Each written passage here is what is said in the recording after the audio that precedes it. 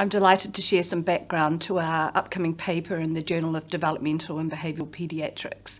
The paper is focused on the health and neurodevelopment of children born to opioid-dependent mothers at age 4.5. In the last 10 to 15 years, there's been an escalation in the use of opioids in the general population. This trend is also seen amongst women of childbearing age and pregnant women.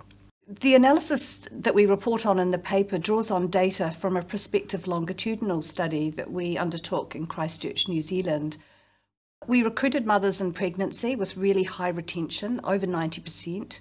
The sample consisted of two groups of children, one of babies whose mothers were opioid dependent. The second was another group of babies who were not exposed to methadone, who were typically developing and born during the same developmental period. At age 4.5, we undertook a comprehensive multidisciplinary assessment. The assessment spanned health and neuromotor function, approaches to learning, cognition, language, and socio-emotional adjustment and behaviour. Of particular interest in this paper was not just describing the outcomes, but to examine the extent to which children may present with multiple problems.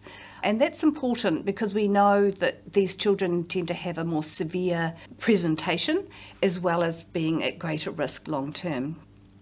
The second primary aim was really around understanding some of the mechanisms and risk processes that might lead to these later difficulties in children.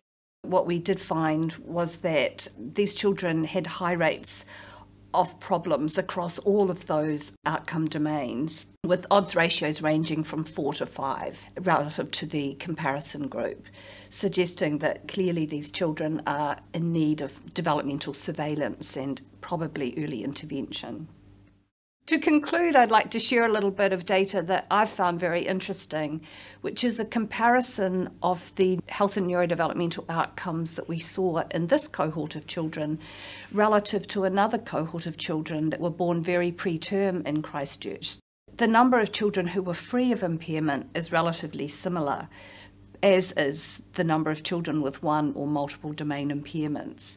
Very preterm children would normally be eligible for early intervention and support services.